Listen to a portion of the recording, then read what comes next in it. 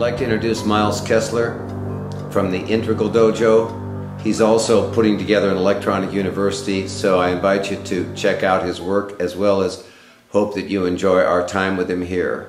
Miles, thanks for being with us. It's one boundary and another boundary bumping into each other, having conflicting agendas and working it out. And the principles of Aikido are the only way, I'm not saying that it has to be Aikido, but the principles, which are in many things, the principles are the only way that we can actually work out and deal with our conflicting agendas in a way where we actually come together into a greater sense of unity. I notice many times kind of a preference to avoid conflict in the sense that, no, we're practicing the path of harmony. We have to be love, peace, and harmony. Aikido is an art of peace, which on one level I think it's a cool translation. Another level I think it's actually a mistake, because I think peace is a byproduct of what we're doing. It's not the path of what we're doing. I think we're actually walking the path of conflict, meaning that when one boundary rubs up against another boundary, we work it out. We don't back off. Chris was saying, Sensei's interview, someone said, well, is there a method? And he said, yes, there's a method. He said, can anyone do it? He said, yes, anyone can do it. He said, but then the interviewer didn't ask, what's the method? I'm asking you. How do we get there? What do we do? What can we do in the way that we practice Nikkyo, or in addition to or besides practicing Nikkyo? What's important to you that you could help other people experience sitting here and talking? I know it's... Okay, so I'll try to reduce it to as few words as possible so I can get essential. But Aikido is a path. It is a higher path of spiritual development.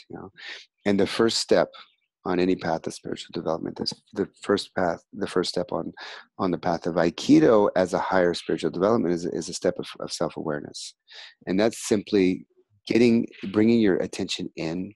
Feeling the body, feeling the breath, feeling the center, feeling the senses, paying attention to what's going on in the mind.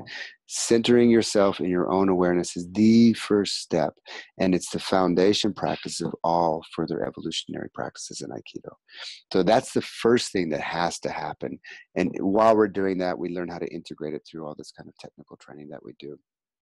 And we learn how to do it while we're in intense relationship with another person, which is almost impossible, because it's the antithesis of our biological conditioning. Another person, the moment they touch me, all my bells and whistles go off, and either I want to kill them, I want to run away from them, or so that's it. That's our biological conditioning, and it's hundreds of thousands of years of conditioning. And only self-awareness will overcome that conditioning. And that's the first step. So we move from self-awareness. It's your 3 steps, Richard. We move from self-awareness into connection and intuitive awareness for the other person. And when me as an awake and aware individual connects up with you as an awake and aware individual, we start to create an awake and aware system. And that's where it really, that's the best, that's the jazz. That's where it really is. And it's a shame if people don't get there. It really is. But when you're like in you get your total Zen on, and you connect with me, and I've got my total Zen on, and we connect up in this creative flow, it's dimensionality. And that's really what it's about. That's that's the gift of Aikido, and in the world of conflict. And it's so awesome. And I guess on a global scale, it's still very rare. Do it live, between 2 people.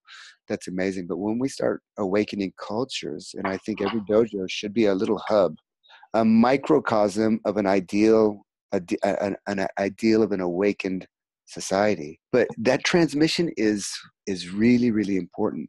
And just look at Osensei. Jesus, he what was he, like 20? I don't know how many years, 25 years he was teaching Aikido. Here we are 60 years later, 70 years later, and it's there, man. The ripples are happening, and we're still doing it. That's a massive transmission, and that's something that it's our duty to do the same. That's a massive transmission, and that's something that it's our duty to do the same.